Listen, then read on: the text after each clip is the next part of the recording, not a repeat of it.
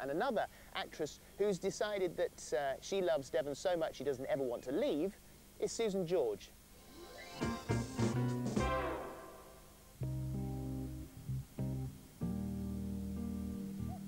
This place completely and utterly arrested us. It was really a very, very special, unique part of the world. And once we'd come here several times, we just knew this is where we wanted to live. And it was almost as if we had lived here all our life. It was that much, it really felt like home. Every single part of Somerset, Devon, Cornwall, all down here. Every time you cross a valley or a forge and enter another part of the vicinity, you open up another world, and you could travel to across Europe in its entirety, and you can find every little spot of Europe. If you once fell in love with it, you'll find it again in the West Country. Susan, your life here in the West Country is very different to the career that you've had, being in some very well-known films. Did you have problems being a sex symbol? If you're a sex symbol, well, you should be grateful, shouldn't you? I was grateful for being a sex symbol. It was lovely. I enjoyed every moment of it, and I enjoyed what it brought me. The only thing that I can say was that after, when you've made a couple of films, as I had, and they did involve nudity, which were all very integral to the part of the story at the time, and I always made sure that was a very important thing for me, that they were an integral part of the story.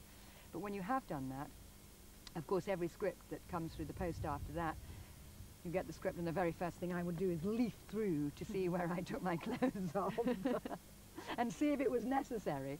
That is bound to happen, and indeed did happen to me, like it happens to many people. But one of the most difficult things to do was we had a bath scene to do, and I had to be in this bath with Michael York, who was delicious, and I adored, and he adored me. We had a great, great friendship. But actually getting out of the bath and running across the bathroom with no clothes on, I found unbelievably difficult to do. So unbelievably difficult that I psyched myself up into a stupor about how I was going to get out of this bath. I had somebody standing on the side, holding a towel for me, waiting for me to get out of the bath, so I could make this quick dash past the camera where David Green, the director, had said, you'll only see a tiny snippet of breast. As you zoom past the camera, we won't see a thing. Just, you know, go slowly, take your time, but it will be seconds. Finally, the director said, action.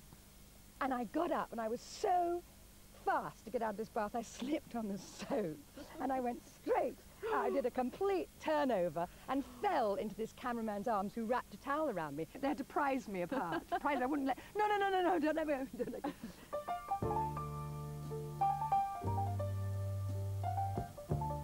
Straw Dogs was a film that broke boundaries at the time. What was it like to be involved in that kind of film? Well, I will always feel very proud of the film and my life within it. It was an extraordinary film to make. I mean, at a time when international films just weren't coming to the United Kingdom. So when we knew this big film was coming to England, and certainly when I got the role, when Peckinpah cast me as Amy and my co-star was Dustin Hoffman, it was a one-off. Leave me alone! Stop! I'm telling you. You asked for it. Okay, all right, find the car. You perhaps get to do one of those films, if you're lucky, one time in a career. And if you do, it stays with you all the days of your life, and it certainly will stay with me. I know you're now involved in producing film, so you're still very much involved in that kind of life. What about the other passion that you have for horses? I acquired this wonderful Arabian horse, bought her, got her in foal, began the process of breeding, and now I have loads and loads of horses.